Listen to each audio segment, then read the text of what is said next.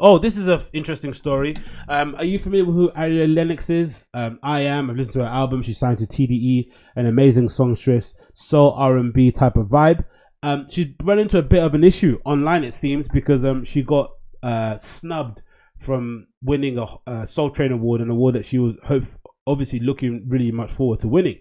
And I think this whole issue maybe presents another case of why these new songstresses or artists that we have nowadays are very, they're hard to support, really. They're very divisive figures, which is probably what's led to them being successful. I think the fact that Cardi B is so outspoken, so quote unquote ratchet and loud is probably what's led to her success.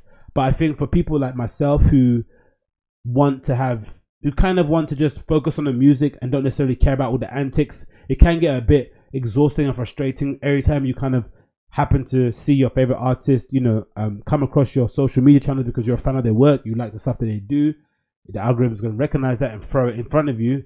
It's them kind of, talking to a selfie camera on Instagram Live, complaining about something or the other, right? And usually the complaints that they have are, you're right to complain, it's your life, but usually some of the complaints are really silly, really asinine, and have no real relevance to the music you're making, and it's hard for it's hard for your fan base to really sympathize with you, because it's not really an issue that should be cried over, especially on social media in this way.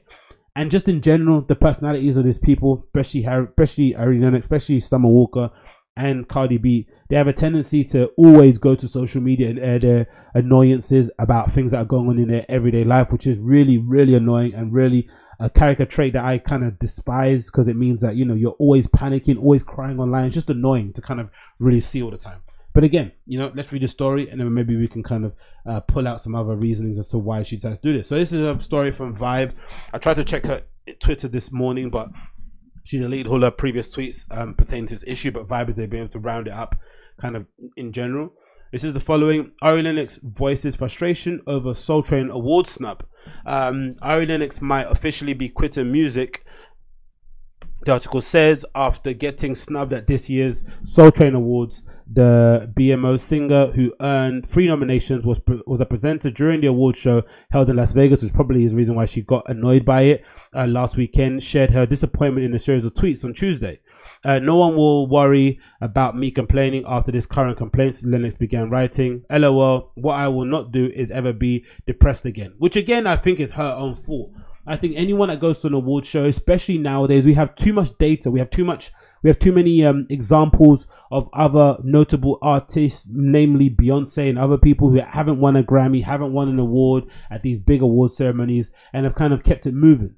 We've seen that these award ceremonies are less reward ceremony for artists and their work the previous year or the current year, and more so a celebration of the industry, a platform to kind of, pat record labels on the back, wax some egos, exchange some deals. And it really is an industry kind of, give and take kind of thing. It's not necessarily a representation of the work and the good work some of these artists have done with their album or their performances or their features. That's not what is happening. We know it's an industry game. It's not an artistry game at all.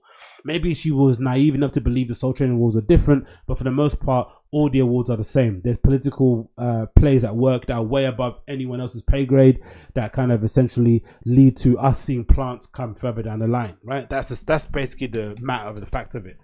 It continues. Washington DC native, who's nominated for the best R&B soul female, the best collaboration and album mixtape of the year categories, took home the award for best female artist. Chris Brown scooped up the best collaboration category, and Lizzo's "Cause I Love You" grabbed the album mixtape of the year.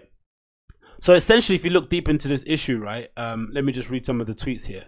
So it starts on the bottom, right? Off on the top, maybe. It's off on the top. It's off on the top.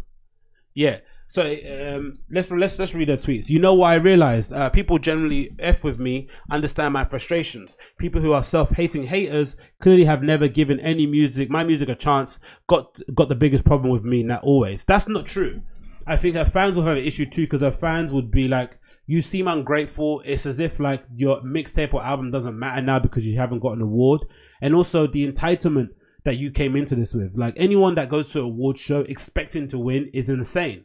like expecting to win, like I'm going to win. That's insane. You're nominated as a win already.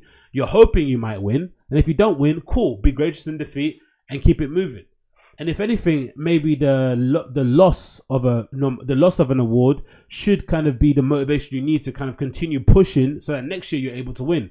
And if you don't win the next year, you do it again, you do it again, you do it again, until you reach a point where you start to realize that actually, when you get into this music industry, I would assume, me being an aspiring professional DJ, right? I want to kind of, you know, maybe later on in the future, when I'm at the level that I want to get at, I'm going to become a professional DJ that plays at the Burger and all these amazing places. That's what kind of I've said out loud, right? I'm manifesting that. I'm going to be a professional DJ.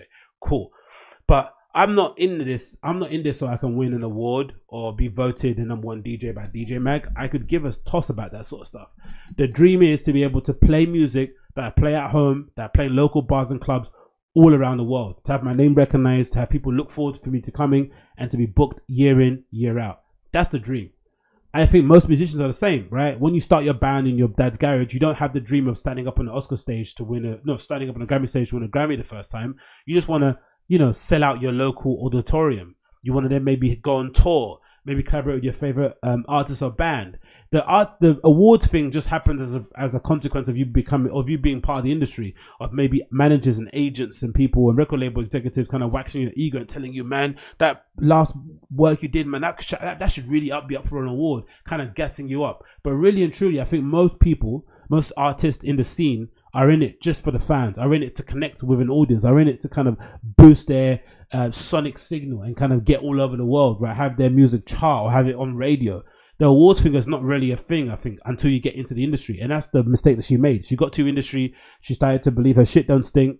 And then unfortunately, the industry, as it always does, gave you a bit of a reality check, a bit of a gut check, and told you there's other things that play apart from your artistry. It would be nice if it was an award ceremony was just specifically centered on, you know, the work that you did, how you performed, the effort, the concepts, the themes, you know, your overall talent level. That would be nice, but it's not like that. And I think we have to operate in the world as the world is, and not operate in the world as we want it to be. And I think if you do that, you're going to be fine. If you don't, you're going to be like Ari Lennox, crying online, complaining, throwing your fans under the bus, essentially dragging another female artist. Again, this goes to show just how flimsy the whole support women and female empowerment thing is. Another female, Lizzo, wants it. A bigger woman, a woman who specifically has all the chips against her in terms of what she looks like, right? In terms of her, in that kind of respect, you know how vain the record industry is. You only have to look at kind of the trouble that Megan Taylor is having in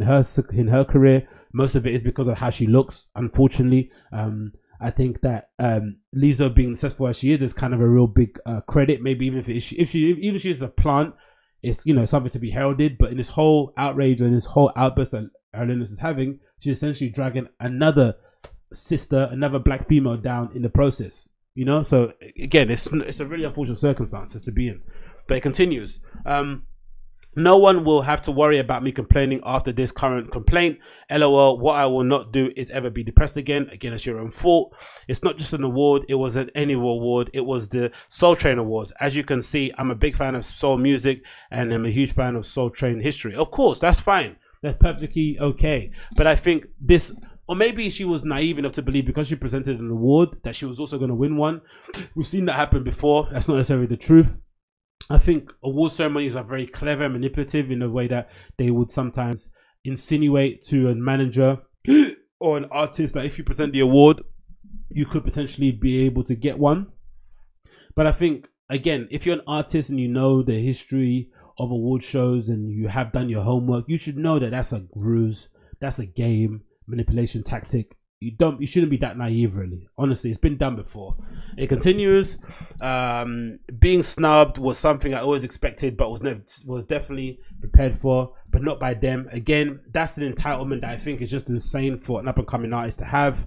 My intent was to never shade other nominees, but you have. I hurt and don't expect soulless haters to understand that. Again, she's kind of conflating loads of different issues in one. Every time I wrap my mind around, I can't speak.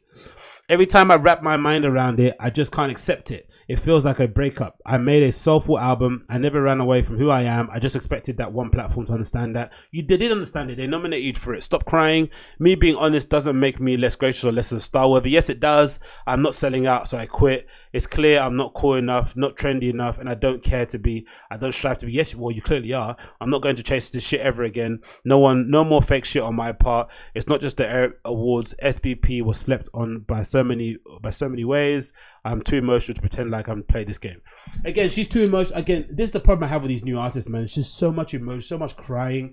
I think some of these artists are really unaware or naive of just what it takes to be a top level performer, to operate at that level. I think nowadays we have got a lot more respect for the likes of Rihanna and Beyonce. We don't see any of them kind of out, you know, melting in public like this at any slight inconvenience. I think the idea of being professional and, you know, keeping your cool and not kind of freaking out is something that's foreign to these new acts, which is really annoying. And again, it's just a frustrating process to be involved for everybody that's involved in this, because no one wins.